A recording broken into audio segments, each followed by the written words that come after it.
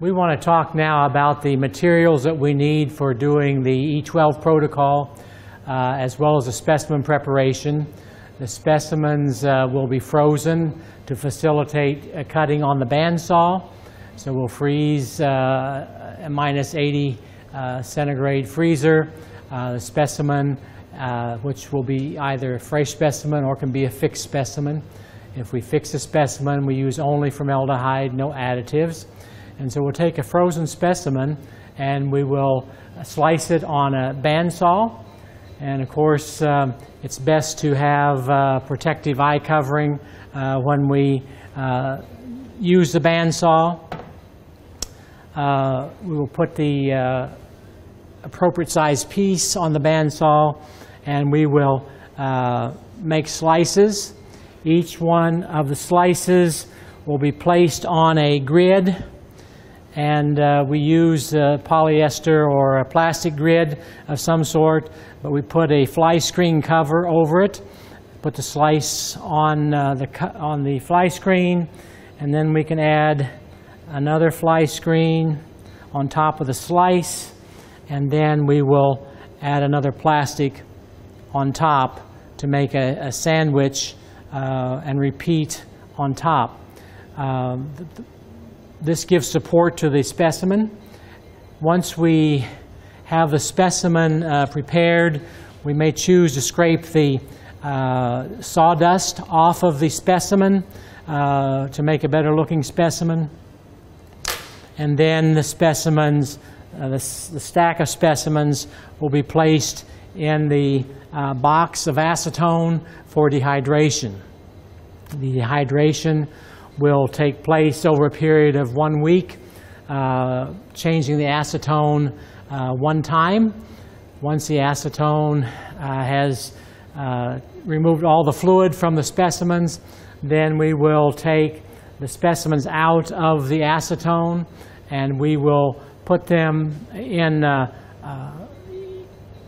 epoxy mix, submerge them in epoxy mix, and place the box of specimens and the epoxy into the vacuum chamber. For vacuum, we need a vacuum chamber.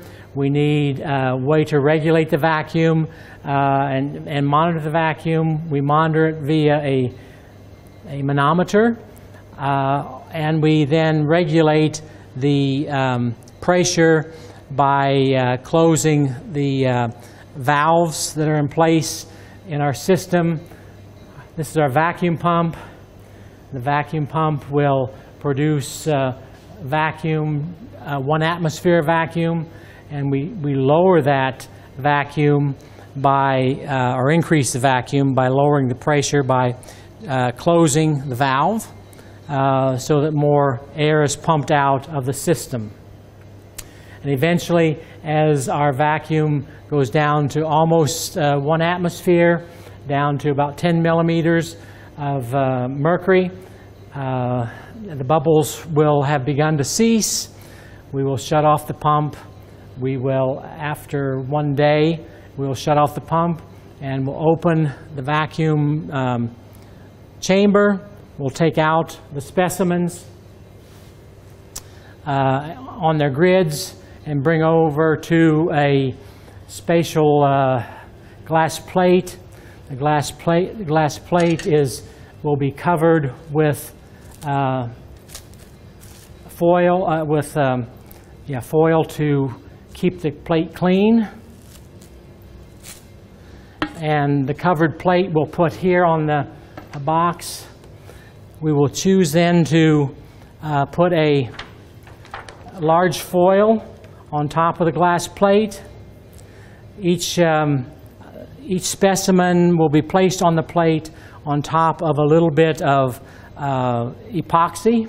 The epoxy will be a small amount of epoxy placed on the foil, and then the specimens will be placed one at a time on the foil, and more epoxy will be added on top of each specimen. Then we will get another foil.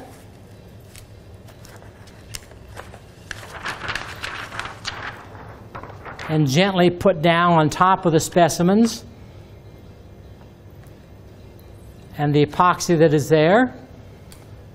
Then we'll use a tongue depressor to carefully make the polymer uniform over the specimens and to remove air bubbles off of the specimens. Much like this.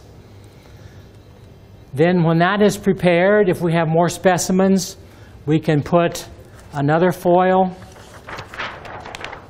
on top, more specimens, more epoxy, another foil, and proceed the same way. And then when we're all done, we will wrap this whole package in foil, much like this, to keep the mess all together in one place. And then we'll take the package and put it in the oven.